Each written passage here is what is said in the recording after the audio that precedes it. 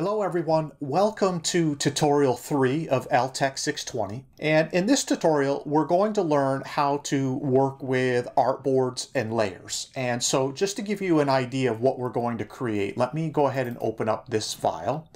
And as you can see here, I have a screenshot that has 4 artboards, Artboard 1, Artboard 2, Artboard 3, Artboard 4.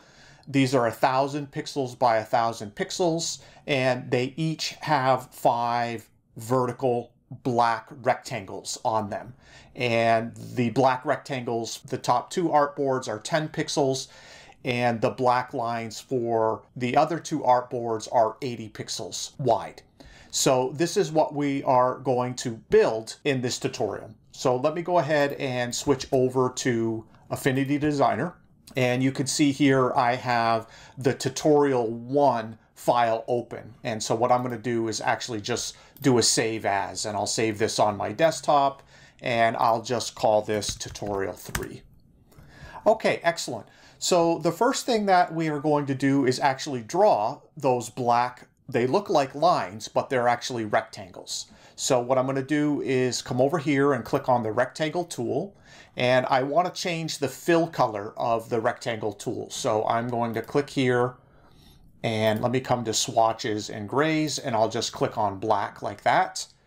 And I'll go ahead and just drag and drop and kind of resize so I'm creating a vertical black rectangle like that. Now that I've created this, what I want to do is actually resize it. And so with my move tool, I want to make sure this is selected. And I'm going to come down here and notice to the transform panel. So I'm going to come down here to the transform panel, and I want to set the width of this to be 10 pixels. So it's very narrow, and I want the height of it to be 900. And just for precision, for the X value, I'll set it to be an X value of 50. And very good. Now what I want to do is create 4 copies of this. Now that's really easy to do. What I can do is select it. And one way to create a copy is come up to Edit and select Copy. And now Edit and then select Paste. And if I look over here on my layer, it says Artboard, and notice that I have 2 rectangles. Now at the moment, they're right on top of each other. And so what I can do is drag one of these out, just like that. So another way to copy and paste an object in Affinity Designer is to select it and use your keyboard shortcuts. So Command C or Control C on Windows, and then Command V or Control V, and again, I've got another one. Now, another way to do this is to hit Command J, which is literally to just create a duplicate, and I'll create another one with Command J, or Control J if you're on Windows. So very good. Now, take a look at what I have here. So I have my artboard, and my artboard essentially has 5 layers. It has rectangle number 1, number 2, number 3, number 4, number 5. And what I can do is give these objects names. And so I actually want to come over here to the leftmost one. I'm going to select that, and I am going to call this line 1. And then the next one's here. I'm going to just double click inside there and rename all of these to be so they have distinct line names. Very good. And now I am just going to roughly move this about there, and I'm going to send this one over here. Nothing precise here. Now what I want to do is make sure all of these are lined up properly. So I'm going to drag a box around all of them to select all 5 rectangles. And now what I want to do is come up to Layer and Alignment. And I'm going to make sure they're all aligned to the top. And then I'm going to also make sure that they are distributed horizontally, just like that. And now you could see Affinity Designer did a nice job of distributing those evenly across the artboard for me. Okay, excellent. So now I'm going to deselect those 5 lines. Now what I want to do is I'm actually going to create another artboard. So how do we do that? Well, I'm going to come over to this button right here, which is the Artboard tool. I'm going to select that, and then I'm going to simply click on Insert Artboard. And let me zoom out a little bit and pan over. And you can see here that Affinity Designer has created a new artboard for me. An artboard is, think of it as your canvas, and the reason designers like to use artboards is you can have lots of different canvases of the same size and shape to work with. And so you could imagine if you were designing a website and you wanted to show the interface in different states. For example, at the login state, and once the user logs in, you want to show something different, you would use different artboards in the same document to design what each of those different states looks like. So artboards can be very handy. What I'm going to do now is I want to copy the 5 lines that are in artboard number 1, and I want to move them to artboard number 2.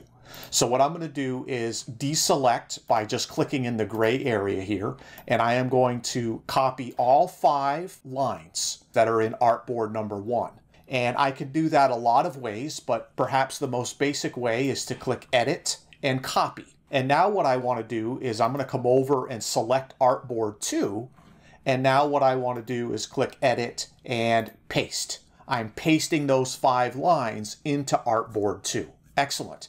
And beautifully, we can see here that we have our 5 lines, and they're all children of artboard 2. Excellent.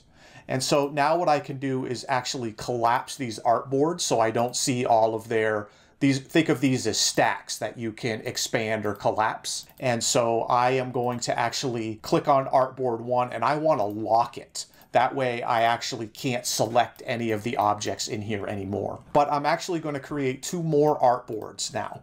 And so I'm going to come back over to my artboard tool. I'm going to click Insert Artboard, and I'm going to click it again to create 4 artboards total.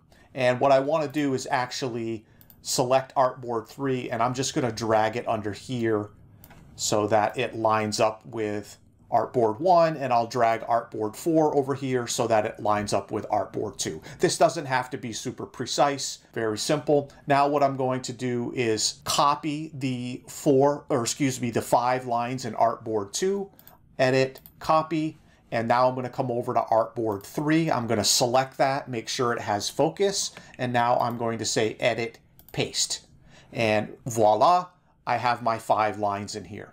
Now I want to actually widen these lines. Remember, we had set the width of these lines to be 10 pixels. They're actually rectangles, not lines.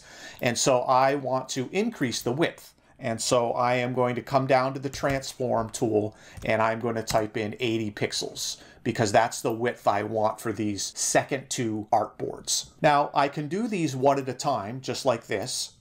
But a handy way, let me just go ahead and change this, but what if I want to change all of them at the same time?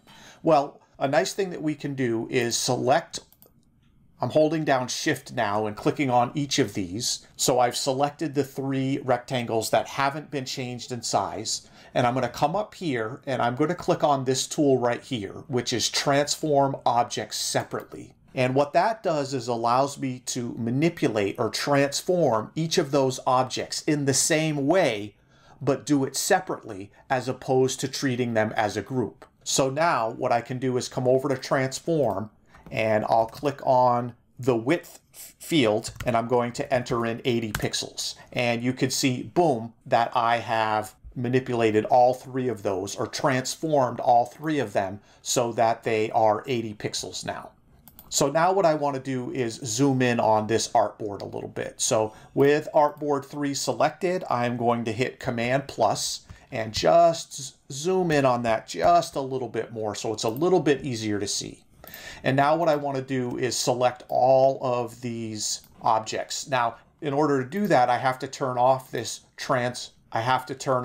transform object separately.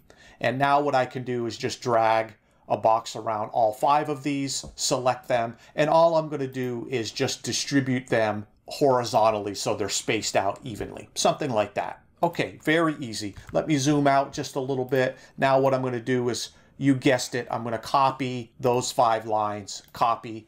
I'm going to select artboard 4, and now I am going to paste those 5 lines into artboard 4. Okay, excellent. Now let me collapse all of my artboards, And I'm going to hit Command 0 just to center everything. That would be Control 0 on Windows. And now all I want to do is just rearrange my artboards so that they are in a logical order in this list over here. So in order to do that, I'm going to unlock Artboard 1, and I'm just going to drag it up to the top to reorder it. And then it looks like Artboard 3 should be above Artboards 2 and 3.